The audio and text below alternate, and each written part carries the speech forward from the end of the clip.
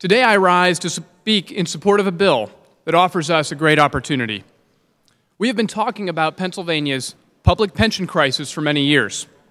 Today we have a bill in front of us that addresses, in a positive way, the single most pressing issue facing the citizens, taxpayers, schools, and employees in the Commonwealth of Pennsylvania. Today we are going to make history by scoring a victory for everyone who dares to hope that this legislative body can look past short-term political gain and instead make decisions in the long-term best interests of the people of our state, not just today, but for generations to come.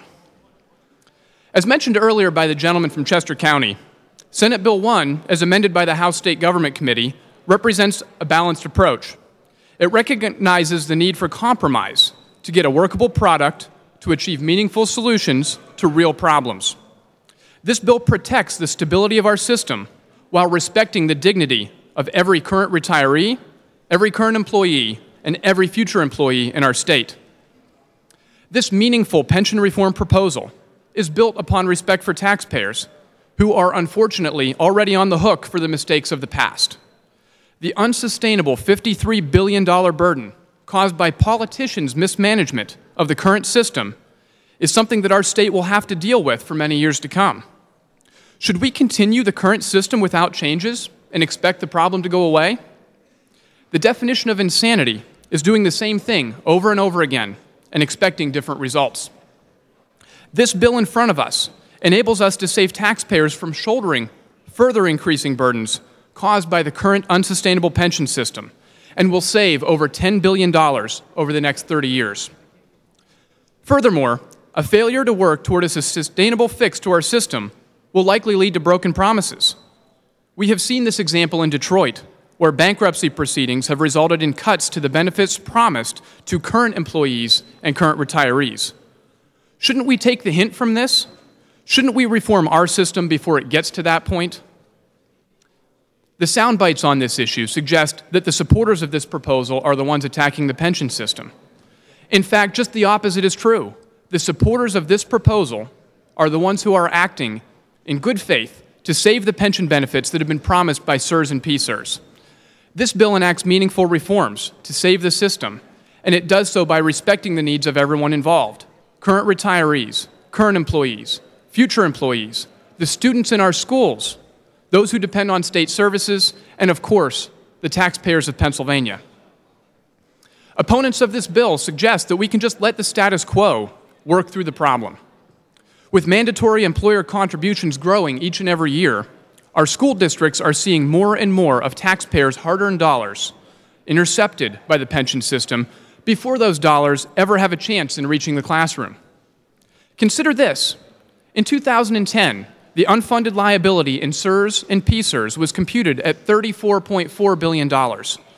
Today, our pension system's unfunded liability stands at $53.3 billion. That tells you what you need to know about the status quo. The status quo leaves politicians in charge of the management of the pension system with all the incentives to underfund the system and overpromise benefits in just the same way we've become accustomed to in the past. That is why this bill in front of us is a courageous proposal. This bill recognizes that there must be discipline in managing a pension system if we want it to be there for our state and for our valued employees and retirees in the long run.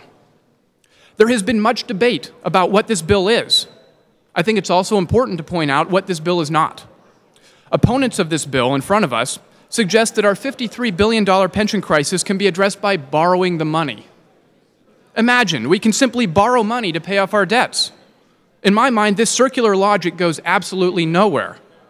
Pension obligation bonds, as these instruments are called, represent a dangerous gamble with taxpayers' money. Other states have already showed us how badly such proposals can end. Consider the state of Illinois. They have issued $17.2 billion in pension obligation bonds since 2003. They are gambling the market with borrowed money. They have used more than half of their bond proceeds just to make their annual required payments to the fund, just as our governor and many of my colleagues who oppose this bill have indicated they would do. Despite the fact that Illinois went to the bond market to bring $17.2 billion in borrowed funds into their system, There are two main pension plans in that state reported funding ratios of 35.5% and 46.5% in 2011.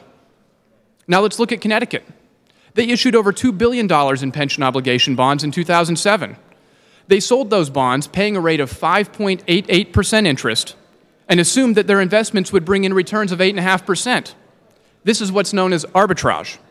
Soon after that, we know what happened to the stock market. It tanked. The result?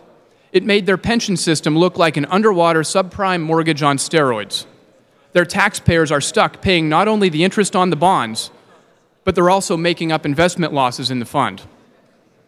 That's on the backs of taxpayers. So let's look what pension obligation bond proposal would look like in Pennsylvania. Assuming a 30-year bond borrowing $3 billion at 4.5% interest, as our governor has suggested in his so-called pension reform proposal, the taxpayers would pay nearly $2.5 billion in interest alone over the term of the bond. Imagine making an investment decision that you know up front will cause you to lose 83% of your money. That's what a pension obligation bond represents. I've been told that some on the other side have suggested borrowing as much as $9 or $10 billion in bonds.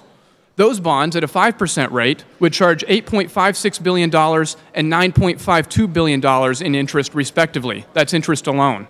Any way you cut it, pension obligation bonds are not a viable way to address this problem.